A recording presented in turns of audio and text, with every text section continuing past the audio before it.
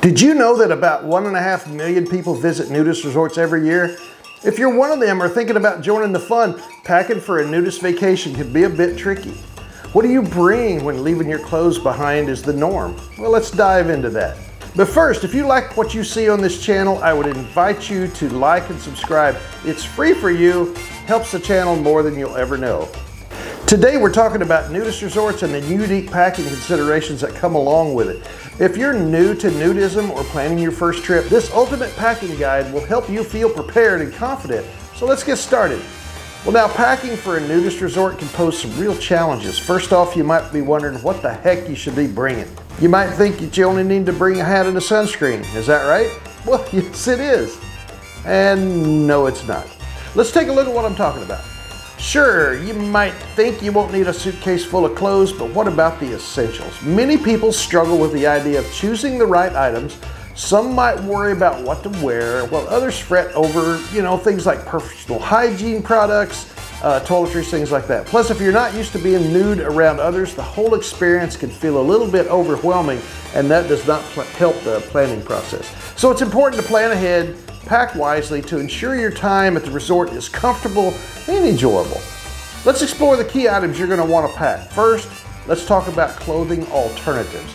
Lightweight cover-ups, sarongs, things like that can be real handy for walking around the resort, being poolside or heading to the restaurant. And don't forget your swimwear. While nudism is about being nude, some places require a swimsuit in certain areas, so you might want to check ahead. Also, many places will require some sort of cover-up for meal service or require you to be fully dressed for dinner, such as on like a cruise main dining room. A good pair of shoes is also important. You can add sandals or water shoes to this part of the list as well to get you back and forth from the pool or the beach or anything else like that. There are opportunities to take walks on the beach and trails, and you want to make sure you protect your tootsies. Next up is sun protection. Sunscreen is a must. You're going to be exposed, so make sure to bring a good SPF to protect your skin. Be especially careful with those bits that don't see the sun very often, right? A wide-brimmed hat and sunglasses can also help keep you safe from those harsh rays. Personal hygiene products are crucial too. For quick refreshing, you can bring along biodegradable wet wipes, make sure you have good deodorant, and of course your favorite toiletries. Mine happens to include a portable bidet. And just a heads up, there's a common misconception about nudism. It's not about flaunting your body. It's really about body positivity and feeling free in your own skin. So with that said, be aware, many nudist venues are adamantly against any form of lingerie or other sexually suggestive clothing.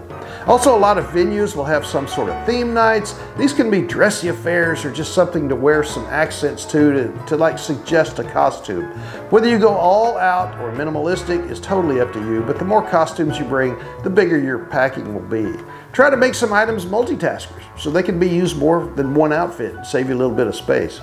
And you might also think about bringing some rain protection, be it an umbrella, a poncho, or a jacket. While the rain may not be as big an issue in the buff, sometimes that rain can be cold, or you might just not want to be wet all the time. A rain jacket can also help if you encounter cool evenings where you need just a little bit of cover. We call that multitasking. Now let's highlight the most crucial packing tips. First and foremost, lightweight, quick drying fabrics are your best friends. Think about breathable materials that will help keep you comfortable in the sun. A beach towel or a blanket is another necessity that will give you like a comfy spot to sit on and help you feel at ease while lounging by the pool or on the beach. I use this little monkey mat for trips to the beach. It unfolds to a very large nylon ground sheet and it folds up very small for packing. And speaking of towels, never be without yours. Your bare derriere should never come in contact with anything other than your towel in a nudist venue. Well, with the exception of maybe, side of a pool or a hot tub. And don't forget to pack items to enhance your day trips or excursions. For example, I like to take my own snorkeling gear as I have a prescription mask and fins that actually fit my big feet. A towel band is another handy piece of kit to keep your towel in place on a pool chair. They're much smaller than towel clips and work well to keep your towel secure in case of wind. Feel free to bring a camera to document parts of your trip, but be aware that photography is almost universally forbidden in any nudist venue. You might contact the staff and get their guidance on what you can photograph or not, or get them to escort you, or even have them take the shots for you to ensure your pics don't, include something they're not supposed to. Also, don't forget a reusable water bottle to stay hydrated. It's important to keep sipping throughout the day.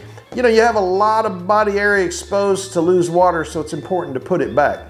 In my choice, I like to bring an insulated travel mug for water and other drinks so you can keep your libations cold that much longer. Lastly, consider bringing a small backpack or a fanny pack to carry around your essentials, when you're going around the resort or on your little day trips. You have to figure out some way to carry stuff without pockets, and these work great. This way you got everything you need right there, and you're not having to carry a giant bag around with you. You can bring elastic arm lanyards or the kind that go around your neck, and you can use that to carry your IDs, credit cards, things like that, room keys, very handy. So to wrap it all up, remember to pack lightweight clothing alternatives, sun protection, personal hygiene products, rain gear, a beach towel, and a water bottle or a travel mug. These essentials will definitely enhance your experience at nudist resorts, making you feel comfortable and ready to enjoy every moment. Now, I'd love to hear from you. What are your own packing tips for nudist resorts? Drop them in the comments below. And if you're interested in more content about nudism or travel, don't forget to check out the other videos on my channel. And thanks for watching. We'll see you next time, and don't forget the sunscreen.